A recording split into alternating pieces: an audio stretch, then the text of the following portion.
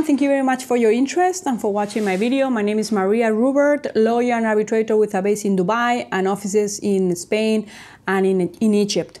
Today I would like to answer a question that I received a few weeks back because I think that may be of interest to many viewers.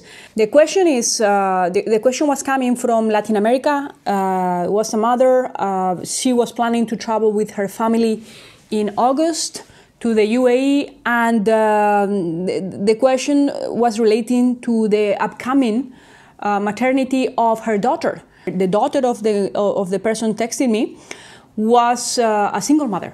So our question today is, can single mothers travel to the UAE? The question is yes, nothing should happen.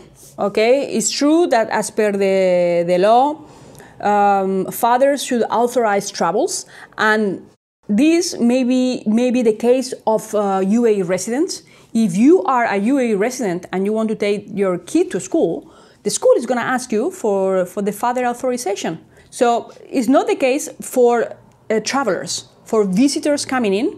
Usually you come to the airport, you come with a kid, nothing happens. They could ask, in principle, they could ask and say, who's this kid? Well, this kid is mine. And what about the father? Is he traveling with you? Oh, no, he's not traveling with me.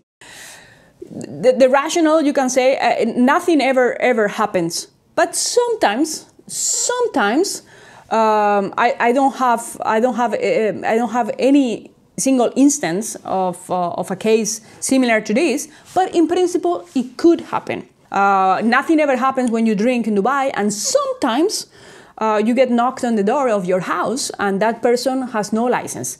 And it never happens, but sometimes. So in order to anticipate to that sometimes, what I proposed to this future grandmother was, listen, what you can do is you can go to the police in your home country. I believe it was Argentina. You can go and get and your daughter can give an authorization to you, for example, for traveling. So, or she can travel with an authorization to herself to travel. So if they ask, well, I have an authorization here to travel, and that's the maximum that could happen, right? Because you are a visitor. So with that, you are completely safe. Without it, chances are that nothing will happen, but you want to be 100% sure, get this piece of paper.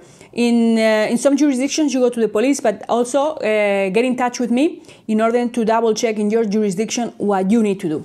So thank you very much and best of luck. Enjoy Dubai.